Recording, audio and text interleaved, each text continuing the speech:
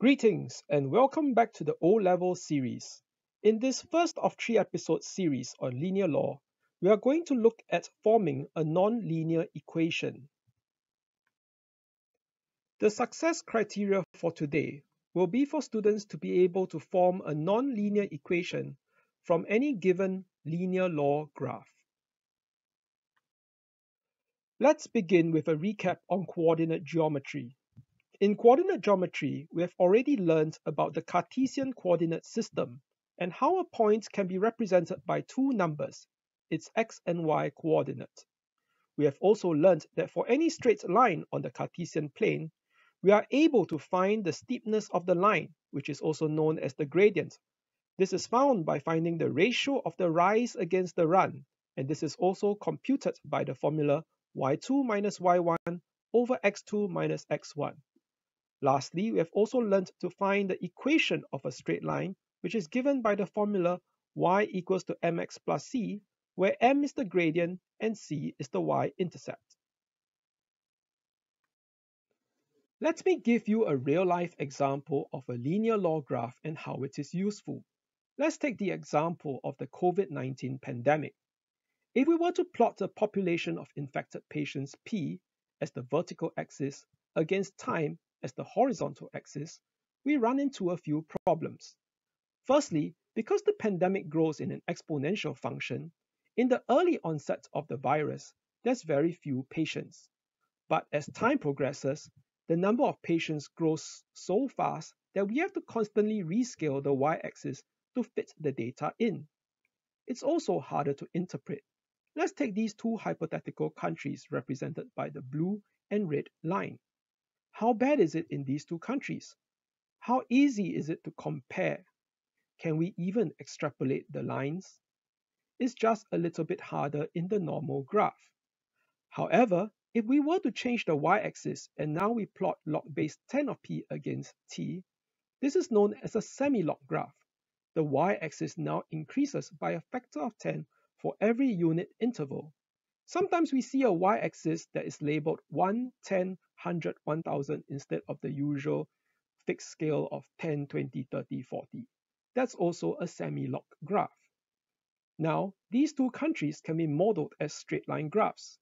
The gradient here is proportional to the doubling rate, the time it takes for the number of patients to double, assuming that the rate of infection stays constant. In this linear law form, we can see that the blue and red country have the same rate of infection, and that the red country was probably just infected earlier. We can also extrapolate these two graphs easily. You can see that these graphs are easier to visualize data over time for exponential growths. It is also better for supporting simple analysis like regression, extrapolation, and measuring the doubling rate. So what exactly is linear law? Linear law is almost the same as our normal coordinate geometry, except that the vertical axis is no longer small y, but a capital Y, which is some function of x and y.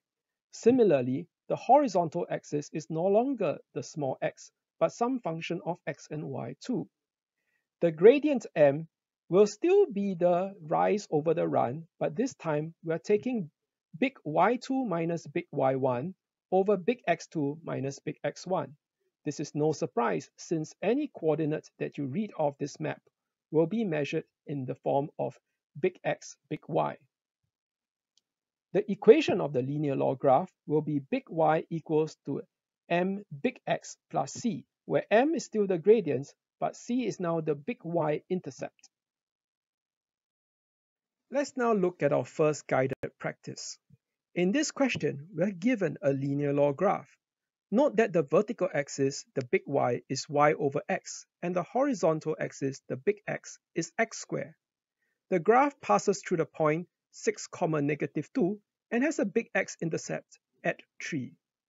We want to express y in terms of x. The first step is to find the gradient. We'll use the formula big Y2 minus big Y1 over big X2 minus big X1. We will get -2/3. Next, we can find the y-intercept c. We'll substitute the gradient that we've found, negative 2/3, and we'll sub in any point. So we'll use 6, negative 2. Although if you use 3, 0, that would work too.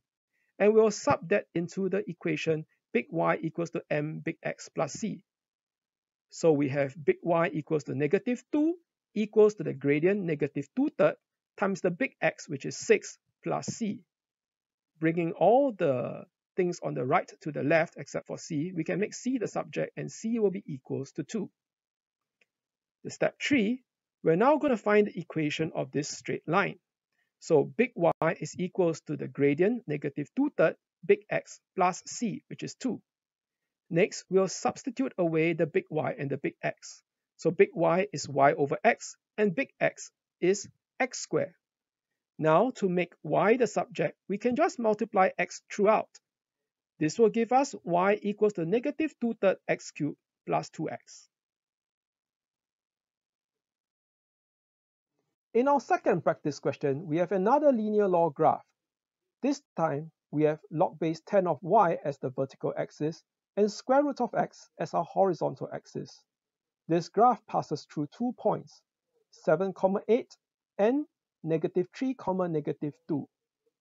Express Y in terms of X. Pause the video here and give this question a good try.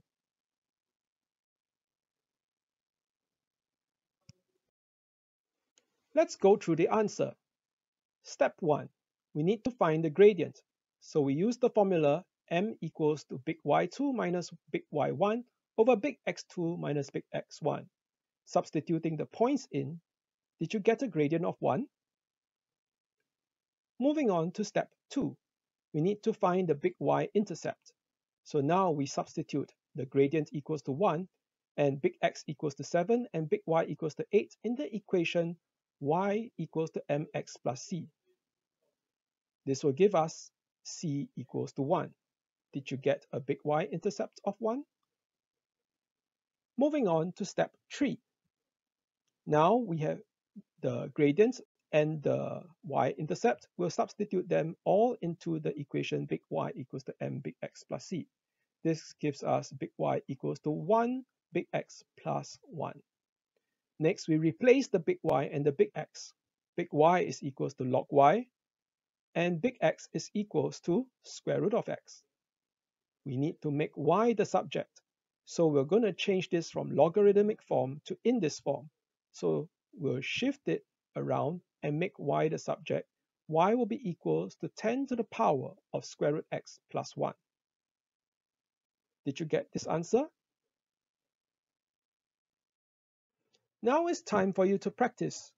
In the info section below, I'm going to link you to my e-textbook that has an applet that will randomly generate questions with answers for you to self-practice to your heart's content. Do check it out to master this topic.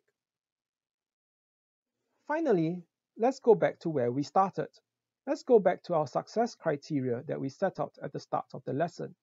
Are you now able to form a non-linear equation from a linear log graph? Please give me your feedback in the comment section below. We have come to the end of part 1. Stay tuned for part 2, where we will be looking at constructing a linear log graph from a non-linear equation.